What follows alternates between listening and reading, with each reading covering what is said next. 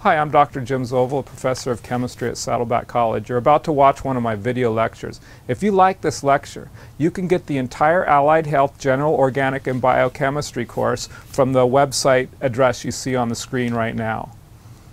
Be sure to type the underscore between VOD and pages in this address. Enjoy the video.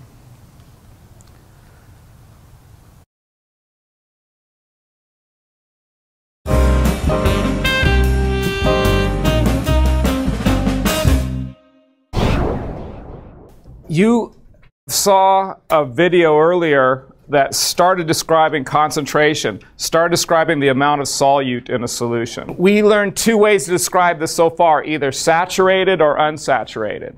If I take some water and I scoop in some, say, sodium chloride, mix it, it'll dissolve. I'll scoop in some more, it'll dissolve. I'll scoop in, but at some point I'll have so much sodium chloride in there that I've reached its solubility limit. It can't dissolve anymore.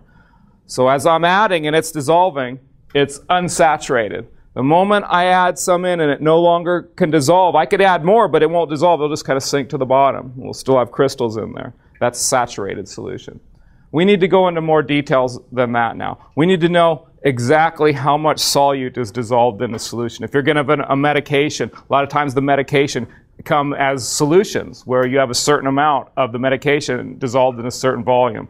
So we want to talk about that using concentration. This is probably, if not the most important thing for your physiology, one of the top two things or three things for your physiology. When you get into physiology, week one, your physiology instructors are going to spend probably about 10 minutes talking about what we've talked about here earlier in this chapter and what I'm going to talk about today. They'll go over that in about 10 or 15. They expect you to have it. That's why chemistry is a prerequisite for physiology. If you don't, you're going to just hit the wall that first week of physiology. And most of you guys are taking this class not because of your love of chemistry. Hopefully you've developed a little bit of like for it, but you're taking it because it's a prerequisite for other courses. Okay? This is why, because this is one of the reasons why, because of this section. When people hit the wall in physiology, it's because they don't understand this concentration and doing the types of calculations we're going to do in this. So make sure you master this. Yeah, you could probably pass the class, maybe get a C in this class and pass it without mastering this and some other concepts. But you'll pay later in physiology. You want to be spending all your time in physiology studying the new physiology, not going back and having to relearn this stuff. There's a worksheet that's going to really help you. At the very end of this chapter, I put a worksheet. It's online also. That's a good place for you guys to start practicing on it. On that worksheet, not only do I give you the answers, but I give you a complete solution to those problems so you could practice these concentration problems. Have I scared you sufficiently to pay attention to this lecture? No? Yeah. There's a whole bunch of concentration units. And I've asked the physiology teachers around here, which concentration units would you like me to teach in Chem 108? So they've told me those, and now we're going to go through and study the different concentration units that they've asked me to teach you guys, and also we're going to look at the type of problems we'll do. The first concentration unit that we're going to learn about is concentration by percent. What does percent mean? In general, not only in science, anywhere, in general, percent can be defined as the ratio of the part over the whole. That's just the ratio or the fraction. But then when you multiply it by 100, that gives you the percent. For instance, we could calculate, say, the percent of gentlemen in the room. So what we'd do is we'd count the number of guys in here, divide that, that's the part, divide that by the total number of students. That would give us the ratio of guys to students in the class, or the fraction of guys to students in the class. But we want the percent, we multiply that by 100. When you're talking about the concentration of a solution, we're going to talk about percent, sometimes by mass, sometimes by volume, and sometimes weight to volume. For percent mass, it's defined as the mass of the part over the total mass times 100.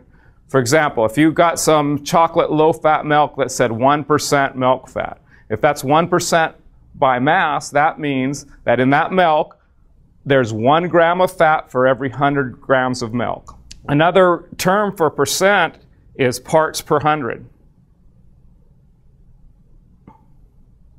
So for solutions, you could think of percent number of parts of solute for every 100 parts of solution, percent, or parts per 100. We use 3 different percent measurements for concentration of solutions.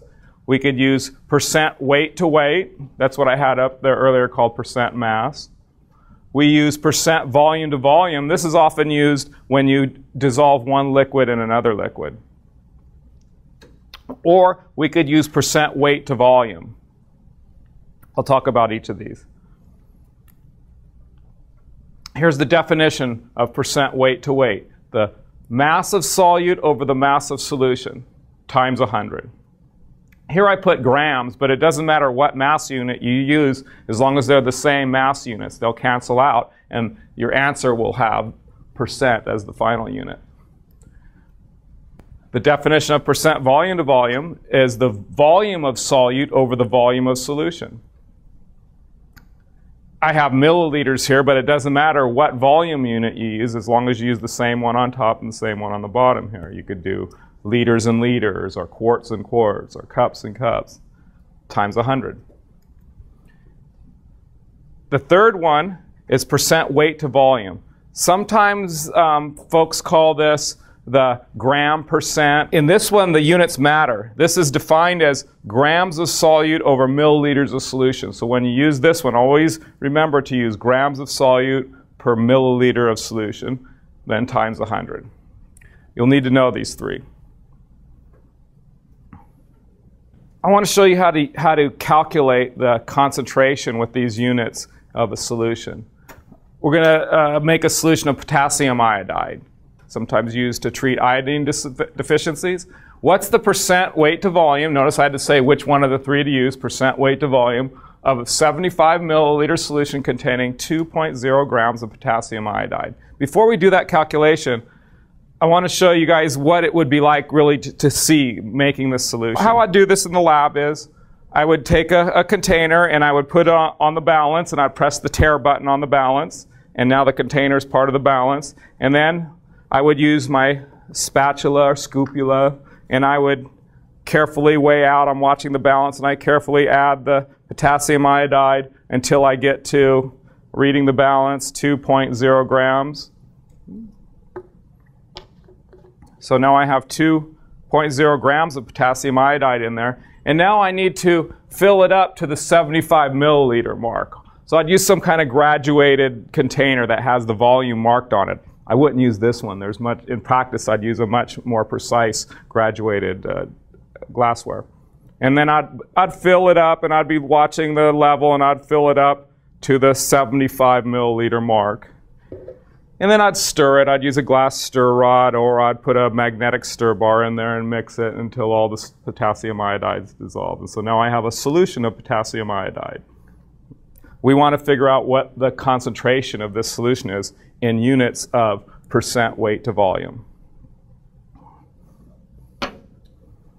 To do that, I'm going to start with the definition of percent weight to volume. Remember, there's 3 different types of percents. So if someone tells you a solution is a certain percent, for you to really know what they're talking about, you have to say, is that percent weight to weight? Is that percent volume to volume? Is that percent mass to volume?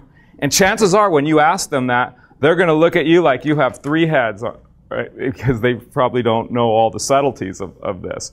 But it matters, and you'll be right. You have to be careful when you do that. If it's your boss, do you want to do that gently, or anyone you're working with? It's not always best to be right. Is anyone married or have a significant other long term? Okay, you guys, we know, right? It's not always best to be right. There's a whole bunch of folks down at the Orange County Courthouse right now at the divorce court. They're absolutely right. All right, back to the problem. So the point is, when someone says percent, there's 3 different ones. You better know which one they're talking about. Percent weight to volume in this question we're asked for. I get the definition of percent weight to volume, and now I'm given, to get this, I need the grams of solute. I'm given it, 2.0 grams of potassium iodide. I need the volume of solution in milliliters. I'm given it. So I put those numbers in there, and then I use my calculator to calculate the percent weight to volume. And I get 2.7%, and I put percent W/V, or spell out weight to volume. Let's think about what that means. That means there's 2.7 grams of potassium iodide for every 100 milliliters of solution. Now that we know percent, which is the same as parts per 100, it's really easy to understand parts per 1,000, parts per million, and parts per billion. Give you an example when you'd use this. You'd use these units for very dilute solutions. For example, this is a table sugar, and this is the tip of a pencil, so just a tiny bit of table sugar. If I was to put that into a volume about the size of a swimming pool, I'd end up with a concentration of about 1 part per billion. Here's how we can calculate those. Recall that percent is the same as parts per 100. So this is percent weight to volume, for example. We had this ratio times 100. To do parts per 1,000, we'd just do the same thing, but instead of multiplying by 100, you multiply by 1,000. That's parts per 1,000. For parts per million, same ratio, but instead of multiplying by 100, you multiply by 1,000,000. When you do this on your calculator will want you to put 1 times 10 to the 6th right there. And for parts per billion, you do the same thing, same ratio, but instead of multiplying by 100, multiply by 1,000,000,000, 1 times 10 to the 9th. Let's do a problem using these parts per billion. A lot of cities add sodium fluoride to their drinking water. They say to help reduce cavities. However, there's absolutely zero evidence that adding fluoride at those concentrations do anything at all to reduce cavities. Go figure. Those are our politicians for you. In fact, there's a lot of papers coming out now that are starting to indicate that, in fact, that fluorine may do damage to you. Be careful when you mix politicians and science. Sometimes you end up with bad things. It's when you go to the dentist and have your teeth cleaned, you know how they give you some fluoride? They'll either give you a liquid and you swish it around, and they say swish around for about a minute. Then do they say then swallow it? Then spit it out, right? You're getting very high fluorine concentration. That has been proven to be effective in preventing cavities, not the stuff in the drinking water. All right, but I diverge. Let's go back to the problem. If 25 liters of city water contains 0.18 grams of sodium fluoride, what's the concentration in parts per billion, weight to volume? So let's do the calculation. Here's our definition of parts per billion, grams of solute over milliliters of solution. So I have to convert liters to milliliters, times 10 to the 9th. So I'll put those numbers in, so parts per billion. And notice you have to say weight to volume. 0.018 grams of sodium fluoride, 25,000 milliliters of solution, that's 25 liters, times, on your calculator, do times 1 times 10 to the 9th, and you'll get the answer.